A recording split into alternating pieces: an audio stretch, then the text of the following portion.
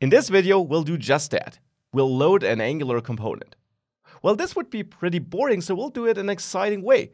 We'll load it dynamically as a custom element, as a native web component instead of a normal Angular component. What's great about that and how does it work? Let's take a closer look at this in this video. So let's get started with Angular Elements. What is Angular Elements? It's a feature of the Angular framework that allows you to turn your normal Angular components, which you use in your Angular app, into native web components. Web components are basically custom HTML elements, you could say. They are part of the DOM of the JavaScript API. They're not related to Angular, and you can use them in vanilla JavaScript apps or in apps built with other frameworks. So that's web components, and that is what you can create with Angular Elements. Now, before you get too excited, right now, at the point of time I'm releasing this video, when Angular 6 was released, the web components you're building with Angular can only be used in Angular projects still. And the obvious question then is, why would you build web components at all? What is the use of Angular elements if you can only use these elements inside of an Angular app? And the answer is, they are useful for loading dynamic content. So let's say you got a content management system on your backend on a server, and there your editors can create HTML code. They know how to write HTML code, and therefore they create the content that gets loaded into your Angular app in HTML. Now, so far that is fine. But what if you actually want to enable them to also use some of your Angular components in the HTML code they prepare? If they do that, if they use your Angular component selectors, and you then load this content dynamically in your Angular app, it will actually not work. Because your Angular app is compiled ahead of time, or even with just-in-time compilation, it's compiled before the content is loaded. So if the content contains the selector of an Angular element, of an Angular component, this will not work, it will not recognize that. Let me show you what I mean. Here's a brand new Angular project created with the Angular CLI. Important, if we check the package.json file, I'm using Angular version 6, and I'm using RxJS version 6, and I installed the RxJS Compat package to have no issues with RxJS. This might be needed at the point of time I'm recording this. I need it for the Angular Elements package, which we'll use. In the future, you might not need this. All Angular packages should by default support the RxJS syntax. If you want to learn more about what changed with Angular 6 and why this RxJS 6 thing is so important, check out these separate videos I created on that. My Angular 6 update video and the RxJS 6 update video. But back to the Angular components. Let's create a new component. Let's name it alert component maybe. A normal Angular component. So in there, I'll export a class, alert component like this. And of course, we could create that with the CLI too. I'll import the component decorator, and in there, I'll define my selector, which is app alert, let's say, and a template, which could be, of course, an external file too, but here I'll simply add a div, and inside of the div, I'll say this is an alert, and then we all even output a message here, so some string interpolation. Now, last but not least, I'll add my styles array here, with a string in there to define some styles for this template. And there I simply want to style my div, give it a border of 1 pixel, solid and black, background of, let's say, salmon. So this is a light red color, and a padding of 10 pixels. And last but not least, let me also define a font family. And salmon, by the way, should not be a string. Let me define a font family of sans serif. Now this is my style for the alert. Now the alert uses this message property, so I have to add it here. And I want to make this bindable from outside, so I'll decorate it with add input, which I have to import from Angular core. And now with that, the component is finished, and we can now use it. To use it, we have to add it to our declarations array. There I add my alert component. And with it added here, we can go to the app component, to its HTML file to be precise. And in there, we can use my newly created app alert component like this. And of course, also pass a message, which, since it's a string, can be passed like this without the square brackets. This is just a shortcut in case you are passing some text. And there I could say, this is a normal Angular component. With that, if we save all these files and we go back, we see our component there. Now the styling didn't work. Yeah, I should add more semicolons instead of commas. With that, now we got this alert. So this is a normal Angular component. Now let's say in the app component, we actually want to load this dynamically. I got this content property there, it's null initially. And now let's say, instead of outputting this component like this, we have a div, and on this div, we use the inner HTML property binding to bind to the content. In the app component, in the constructor, for simplicity reasons, I can then add my timeout, just to simulate that this is an asynchronous task and we're getting this from a server. We don't have to put it into a timeout. We can also run this code once this app component loads, just adding this to, well, give us a little bit of time to prepare for the data to arrive, I guess. And in that function that executes here in setTimeout, I now want to set this content to, let's say, a string that holds HTML, a paragraph. So this is obviously not using our element. I just want to show you that this works.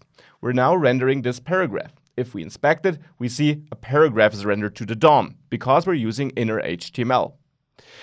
Now, it would be great if we could use our own element there. So if we could use app alert here, like this, app alert. And now we also set a message of rendered dynamically. Dynamically because we don't include it in our component template. We're not including it in the app component HTML file. But here we're hard coding it into our code, but we could easily imagine that this is coming from an API call, that we're fetching this from a server. So if we do it like this and then we reload our app, we can wait forever. We won't see anything here. And if we inspect our app root, we see that the div indeed is empty. So nothing gets rendered here. And the reason for this is that this is rendered as HTML code, but it's not recognized as an HTML element. App alert is not a built-in element. It's our own component, but that exactly is what I meant. Angular will not consider this after it has loaded our app, because the compilation of the templates, and therefore the part where it understands your component selectors, is already done by that point of time. And this doesn't change if we remove this from setTimeout and execute it right at the beginning of this component. So here, we don't see anything either. So this is not the reason. The reason indeed is that Angular doesn't compile this code. And Angular Elements fixes this issue, or this problem, you could say. It allows us to basically take our Angular component and put it into a totally encapsulated, self-bootstrapping HTML element, which you can dump into your Angular app in this way, for example, and which will still work. Now, how do we create such a component? We need to install Angular Elements. And you can already see that I added an import up here, create custom element. This has been lurking around for a while, and it seems to be what we need.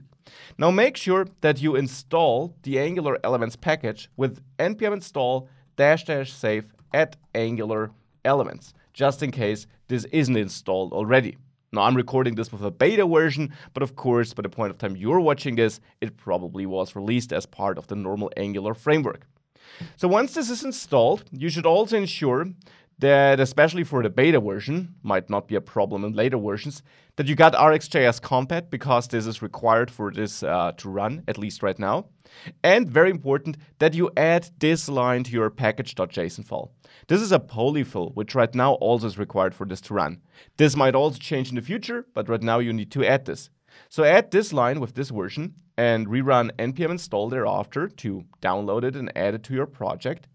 And with that polyfill installed, you can go to the polyfills TS file, and there you should add these two lines. Import @webcomponents /custom elements /custom elements.min and import @webcomponents /custom elements /source /native shim. This might also change in the future, but we right now need this to enable custom elements, to ensure that this works, that the native element this custom elements package or the Angular elements package spits out that this element works. Therefore, this is needed. So with that all added, with the polyfills added and with the packages added, we can now try creating a custom element. And for this, in the constructor of app component, you want to do this in a place that runs early in your project, I'll create a new element and I'll name it alert element. The name is up to you. I'll store it in a constant, which is named like this. And I will use create custom element. And now I need to import my custom element. I want to do this on the alert element, so you should make sure that you add an import to that. So import alert component from, and now it's alert component. And down there, of course, it should also be alert component. Element is the name of the constant, but we pass in the component to create custom element. Now, create custom element also needs a second argument. This argument is used to configure this element. And there we need to pass the injector we're using. Now, Angular uses dependency injection, as you know, and the injector is basically the tool which does this injection, and we provide it to this custom element so that the element behind the scenes is able to connect itself to our app, so to say.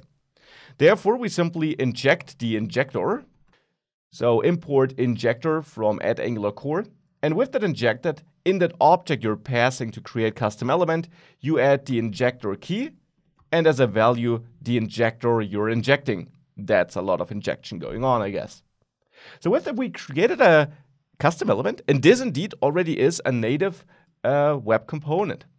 Now we can use the custom elements API, and important, this is not an Angular feature.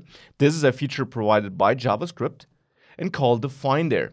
This allows us to register a custom web component. And again, alert element is just such a component. It's the same as we could have built on our own. So therefore here, we first of all define the tag by which we want to select it. And this doesn't have to be the same one as down here. So we could also use my-alert, for example. And then you pass in the element. So not the component, but alert element. So our custom element. Now with this, we can use that. So down there, I use my-alert instead of app-alert because I changed the tag. And now if we save this, it compiles, and if we go to our application, nothing happens. But if we inspect the console, we actually got an error that that doesn't find a component factory. Now, as I said, Angular elements are only available in Angular apps right now. So what we have to do at this point of time is we have to add the entry components array to our app module. Entry components essentially is an array of components which you don't use with its selector or via routing, but where you want to tell Angular that you're eventually going to use it. And this is exactly what will happen for the alert component. We declare it, that's important, so that Angular can find it, but we also need to tell Angular, hey, you won't see me use a selector for this. You won't see me load it with routing, but eventually I will need it. So please be prepared to load it when I need it. And that is why we also have to load the Angular component, the alert component, not our custom element, but the Angular component here, into our entry components array. And if we do that and we save, the app will reload and we get at least a warning, not an error. Sanitizing HTML stripped some content.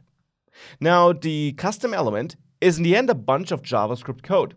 And this is sanitized, so this can't be rendered with inner HTML. That's a security mechanism to avoid cross-site scripting attacks. We want this mechanism, but in this case, we know our content is safe, and therefore, we want to be able to output it. We can do this with the help of the DOM sanitizer. You can also inject this. It's the DOM sanitizer object or class, which you need to import from @Angular platform browser. And with it injected, you can wrap this custom HTML code, which again, behind the scenes will use a lot of JavaScript.